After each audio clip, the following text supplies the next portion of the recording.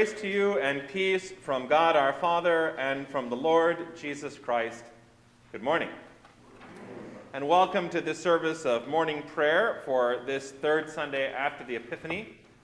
A special and warm welcome to those of you who are joining us over Zoom and on Facebook.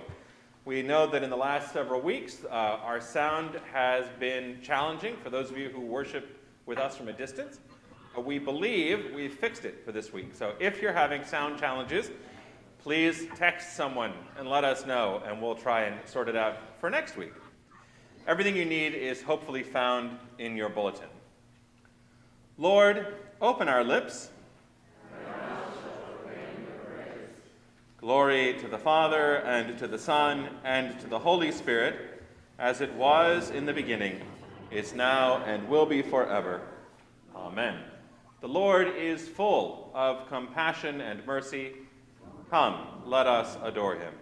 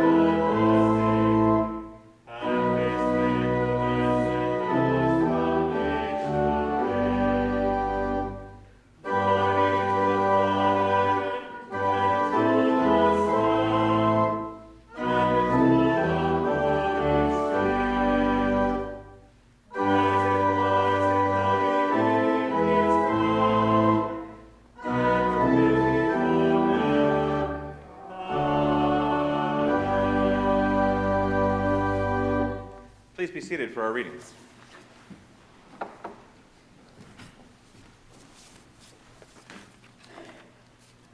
Good morning.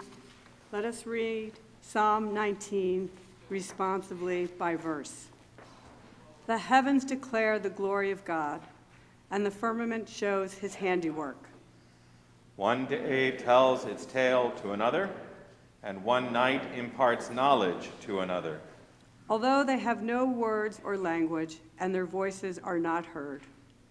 Their sound has gone out into all lands, and their message to the ends of the world. In the deep has he set a pavilion for the sun. It comes forth like a bridegroom out of his chamber. It rejoices like a champion to run its course. It goes from the uttermost edge of the heavens and runs about to the end of it again. Nothing is hidden from its burning heat. The law of the Lord is perfect and revives the soul. The testimony of the Lord is sure and gives wisdom to the innocent. The statutes of the Lord are just and rejoice the heart. The commandment of the Lord is clear and gives light to the eyes. The fear of the Lord is clean and endures forever. The judgments of the Lord are true and righteous together. More to be desired are they than gold, more than much fine gold, sweeter far than honey in the comb. By them also is your servant enlightened, and in keeping them there is great reward. Who can tell how often he offends? Cleanse me from my secret faults. Above all, keep your servant from presumptuous sins. Let them not get dominion over me. Then shall I be whole and sound, and innocent of great offense. Let the words of my mouth and the meditation of my heart be acceptable in your sight, O Lord, my strength and my Redeemer. Glory to the Father, and the Son, and the Holy Spirit, as it was in the beginning, is now, and will be forever. Amen. A reading from the first letter of Paul to the Corinthians. Just as the body is one and has many members, and all the members of the body, though many, are one body, so it is with Christ. For in one Spirit we are baptized into one body, Jews or Greeks, slaves or free, and we were all made to drink of one Spirit. Indeed, the body does not consist of one member, but of many. If the foot would say, "Because I am not a hand, I do not belong to the body," that would not make it any less a part of the body. And if the ear would say, "Because I'm not an eye, I do not belong to the body," that would not make it any less a part of the body. If the whole body were an eye, where would the hearing be? If the whole body were hearing, where would the sense of smell be?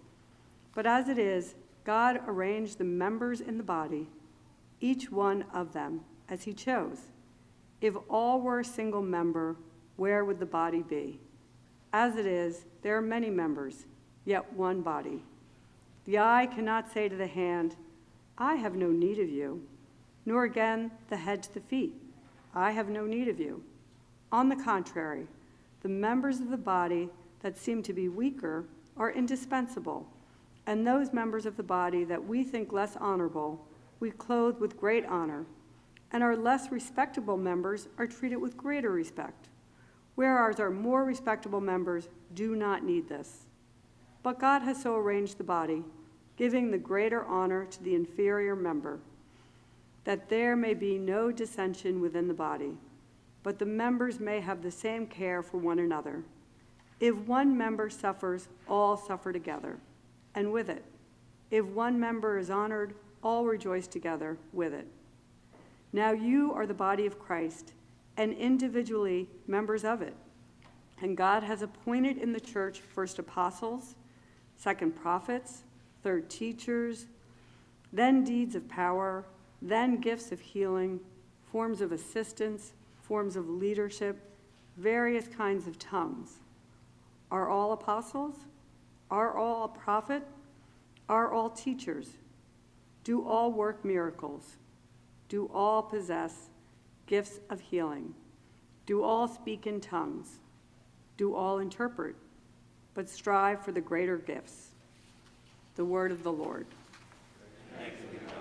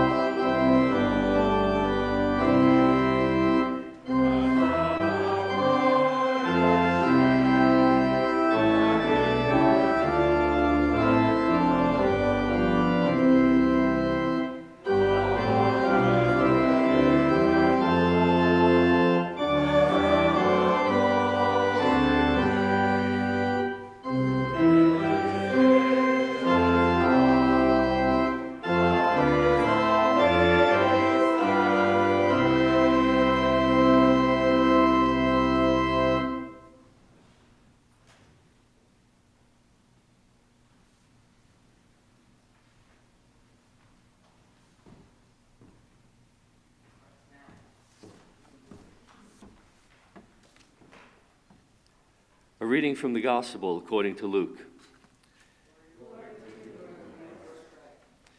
Jesus, filled with the power of the Spirit, returned to Galilee, and a report about him spread through all the surrounding country. He began to teach in their synagogues and was praised by everyone. When he came to Nazareth, where he had been brought up, he went to the synagogue on Sabbath day, as it was his custom. He stood up to read, and the scroll of the prophet Isaiah was given to him. He unrolled the scroll and found the places where it was written, "The Spirit of the Lord is upon me, because he has anointed me to bring good news to the poor. He has sent me to proclaim release to the captives and recovery of sight of the blind, to let the oppressed go free, to proclaim the year of the Lord's favor." And he rolled up the scroll and gave it to the attendant and sat down. The eyes of the synagogue were fixed on him. Then they began to say to them, "Today this scripture has been fulfilled in your hearing." The word of the Lord.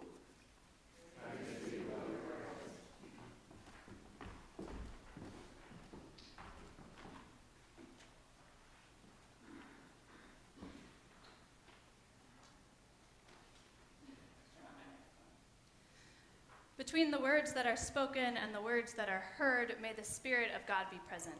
Amen. Please be seated.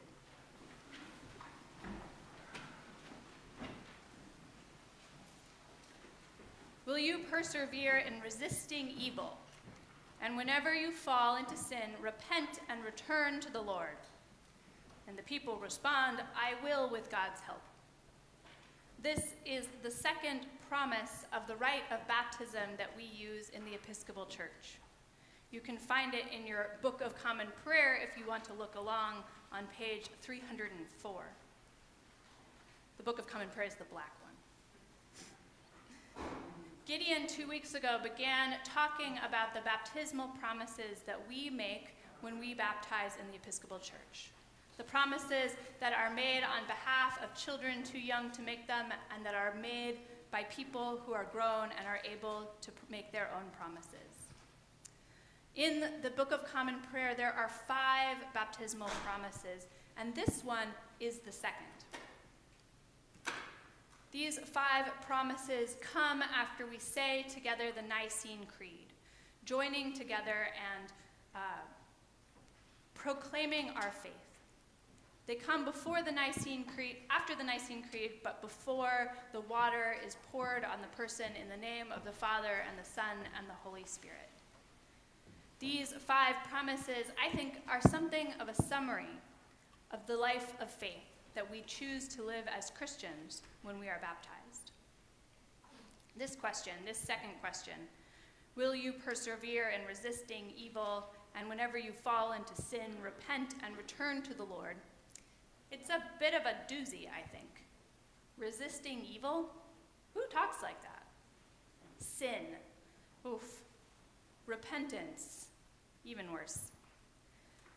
These promises, this promise, in some ways seems to suggest that there might be something about us that needs to change. It's a little rude, right? Perfect, just as I am. This is stuff that we normally save for John the Baptist, for Advent, for this idea of a season of coming. Or maybe it's the stuff of fairy tales and movies.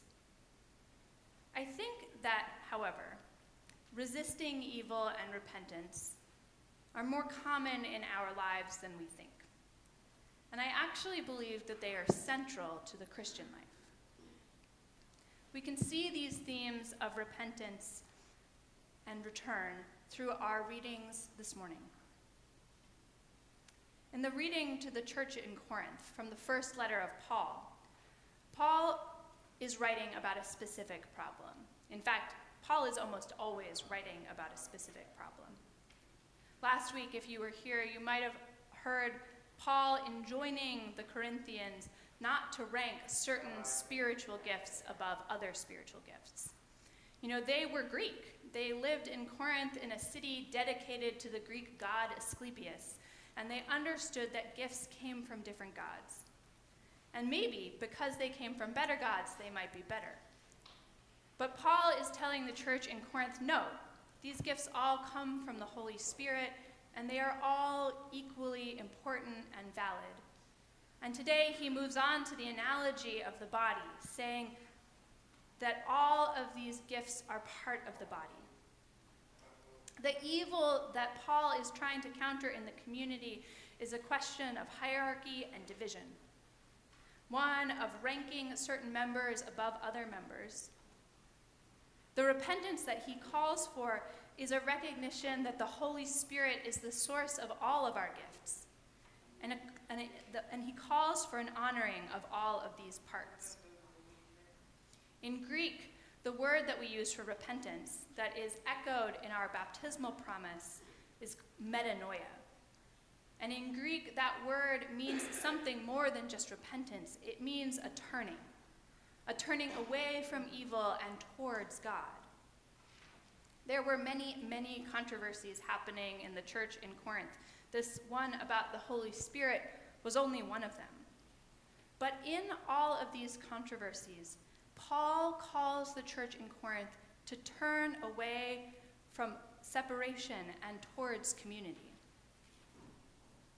We see these sorts of divisions in our own time too. Maybe not arguments about the Holy Spirit necessarily, but certainly controversies that divide communities. Political divisions, racial divisions, social and economic divisions, even divisions within families over these issues or over completely different ones. Divisions over how inheritance is to be split or how a house is to be broken up. Paul invites the more powerful members of the church in Corinth not to scorn the weak, but rather to honor them even more. In writing to the people in the church of Corinth, he calls them to turn away from self-interest and pride and to turn towards God and neighbor. Repent and return. This call for repentance and return is also central to Jesus' message, and we see it in our gospel this morning. I want you to picture this for a second. Imagine yourself in St. John's Church on a Sunday morning. A man who grew up in the church returns home to Cold Spring Harbor or Huntington or Laurel Hollow, and on Sunday he goes to church as was his custom. But in the middle of the service, he marches up to the lectern and he opens the Bible to Isaiah. That's not in the bulletin. And the passage that he chooses is this one that we heard. It goes like this. The Spirit of the Lord is upon me, because he has anointed me to bring good news to the poor. He has sent me to proclaim release to the captives and recovery of sight to the blind, to let the oppressed go free, to proclaim the year of the Lord's favor. Might be a little bit surprising, right? This, however, is the same message that Paul would echo later. The one that moves those who are at the center of the society to the outside and moves those that are at the margins to the center. Good news for the poor. Prisoners are released. Those without sight can see. The oppressed are made free. What Jesus reads in Isaiah describes the ultimate leveling, one in which evil is defeated, one in which sin is erased, and one of repentance and return to God. This may seem a little bit like the stuff of fairy tales and movies, however. Maybe some of you have seen the latest Disney craze, the Disney movie Encanto. If you have not seen it once or 7 times, or have heard people talking about it, I'm going to give you the briefest of summaries. The movie Encanto addresses a controversy within the Madrigal family. The Madrigal family is one that has been blessed by gifts. Maybe not spiritual gifts as described in the church in Corinth, but magical gifts. But the community of the Madrigal family has become divided over a sense of ranking some gifts over other gifts. Some family members leave, some family members aren't seen to have gifts at all. And this disturbance in the community causes a crisis. There's also, as in the Gospel according to Luke, a prophetic word from the past which disturbs the peace. In this movie, the powerless are lifted up and become the cornerstone of a new future. Repentance and a return to community are central to saving the family. In church, we may sort of recoil from this idea of repentance and return because it sounds harsh, but these are in fact the stories that we tell ourselves in the world as well. But they're not only stories. Every week here at St. John's Church in Bleecker Hall and in the whatever the conference room is called, every week men and women meet for AA on Tuesdays and Fridays. AA is a program that calls for repentance and return, that asks people to examine their own lives and say, I can do better for myself and for my community. On Sundays, when we do Eucharist here at St. John's Church as well, we pray a prayer of confession, a prayer that asks forgiveness for the things that we have done in our lives and the things that we have left undone. Indeed, many of you who grew up Catholic are probably more used to it, but in the Episcopal Church, we also have a rite of reconciliation. Once again, you can find it in your prayer book on page 447. The rite of reconciliation is an opportunity for someone who wants to make a special act of repentance and repair to come and sit with a trusted member of the community and pray for forgiveness. This act of repentance and repair is central to what it means to be a person of faith. Sounds like hard work though, right? The good news, however, for us as Christians is that in Jesus, we don't have to do this alone. Christ accompanies us on our journey back to God and community. In fact, Jesus says that very same thing today in this morning's gospel. As he sat down, he says, "Today this scripture has been fulfilled in your hearing." The leveling, the repentance, the return to community is fulfilled in Christ. And all we need is the desire to turn and return, and we will find that God is in fact already present. When we are baptized, we die with Christ, and we are raised with him to new life. Looking at your own life, I wonder, where is God bringing this new life into being? Where is God calling you? I wonder, where in your life could you follow Christ more fully and allow that new life, that repentance and return to transform you? Where might you repent and return? With the help of God Almighty, who loves you just as you are, but also loves you too much to let you stay that way. Amen.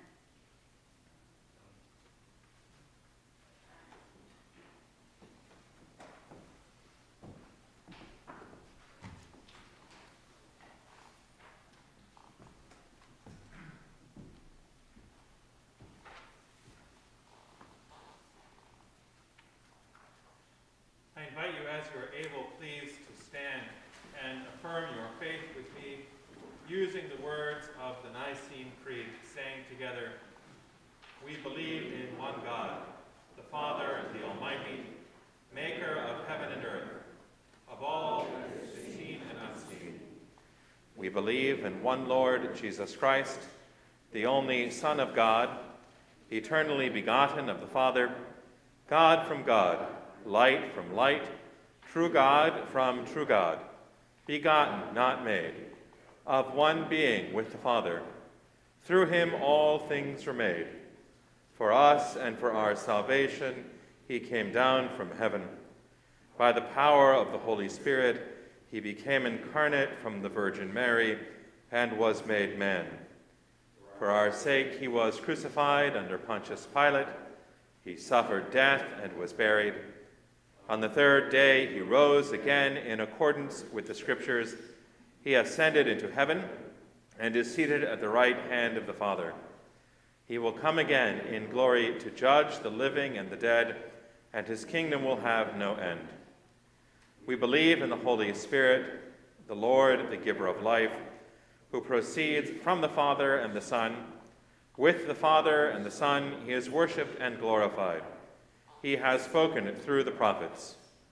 We believe in one holy, Catholic, and Apostolic Church. We acknowledge one baptism for the forgiveness of sins. We look for the resurrection of the dead and the life of the world to come. Amen. The Lord be with you. Let us pray. Our Father, who art in heaven, hallowed be thy name.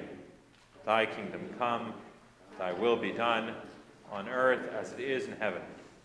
Give us this day our daily bread, and forgive us our trespasses, as we forgive those who trespass against us. And lead us not into temptation, but deliver us from evil.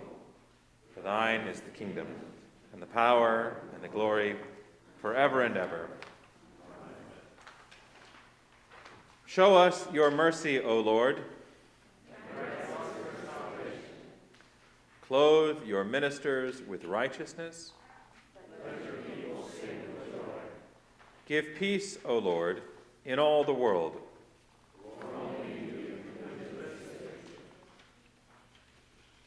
Lord, keep this nation under your care.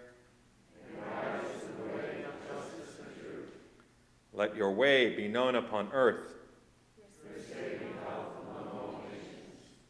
Let not the needy, O Lord, be forgotten. Create in us clean hearts, O God.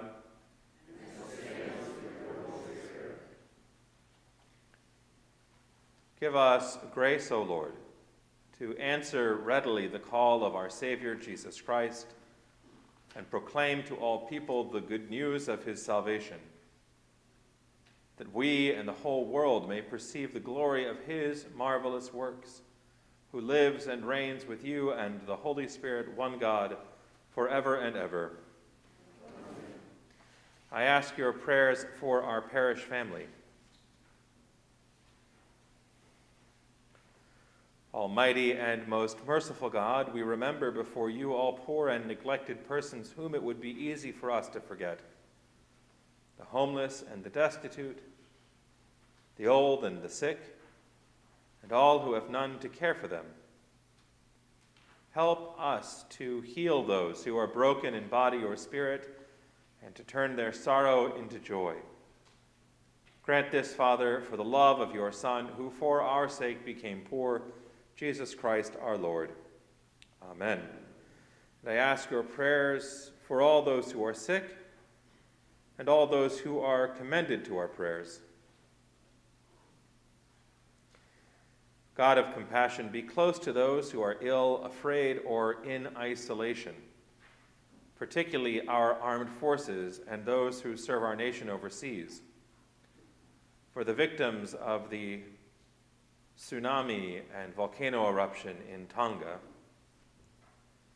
and those who are ill, Eileen Bellini, Aster Chang, Chloe Clancy, Suzanne Cremens, Elisa Dean, Luke Demarest, Lisa Evans, Nancy Fowler, Barbara Gallagher, Bob Gonzalez, Vanessa Gullo, George Harsted, Evelyn Hiller, Edith Hoffman, Marie Lee, Ruth Knudsen, John Lamatola, Michael Manzalillo, Virginia Martinez, Alan Moore, Peter Morris, Peter Puelko, Jarrett Pagano, Joan Penrose Borum, Raphael Roper, Jack Santaniello, Joan Small, Donna Lee Wieland, Connie, and any others we name now aloud or in our hearts.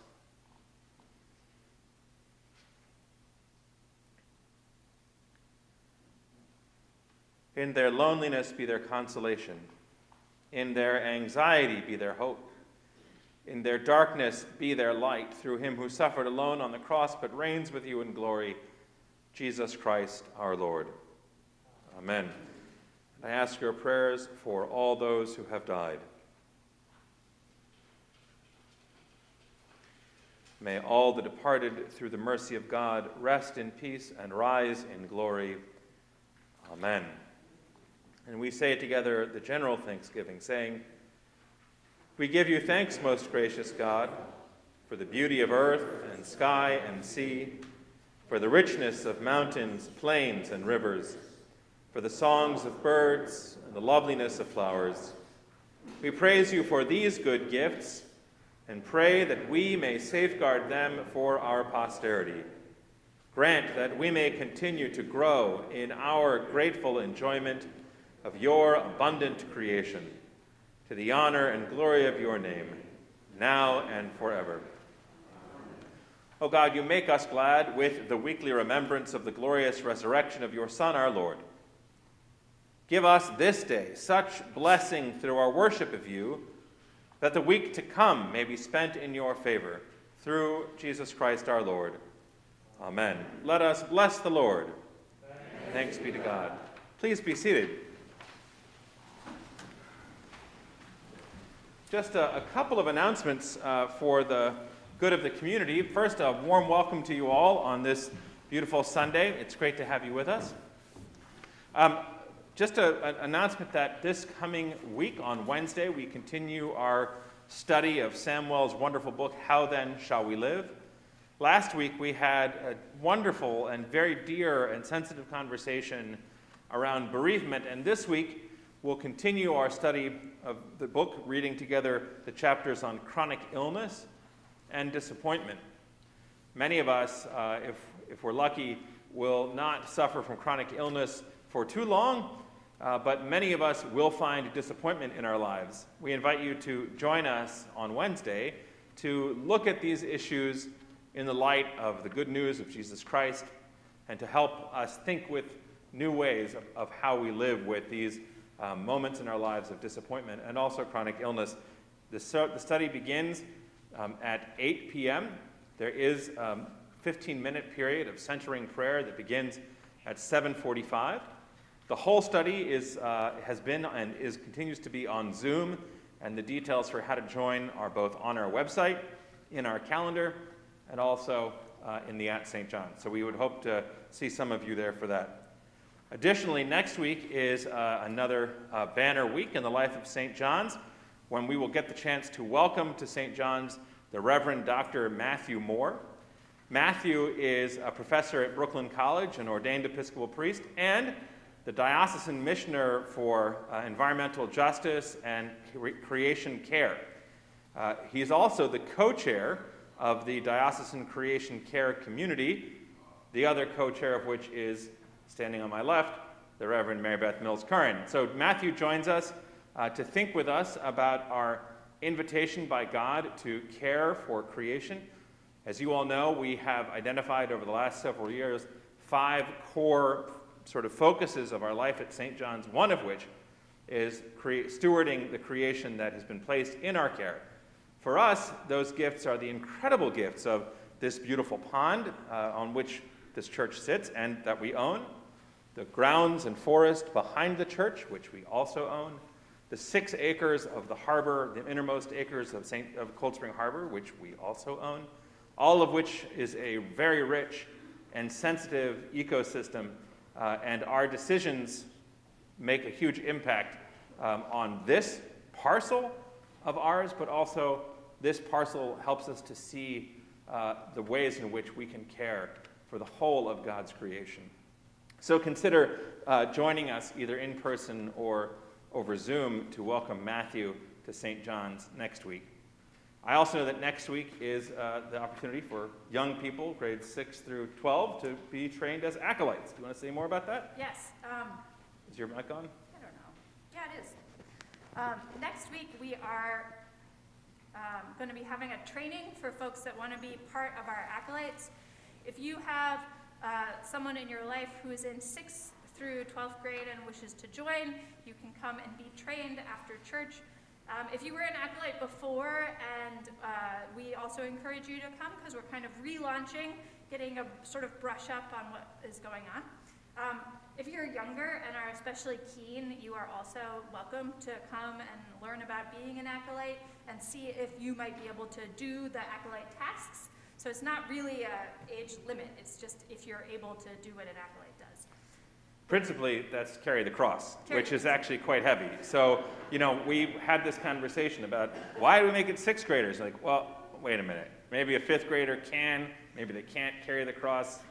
But if you'd like to find out, come join us next week. Come join us next week. And we'll give you a chance. The other thing that I wanted to make a brief announcement of is that we are starting, we've had sort of a soft launch of a program for grades 3rd through 6th during the 9 o'clock hour.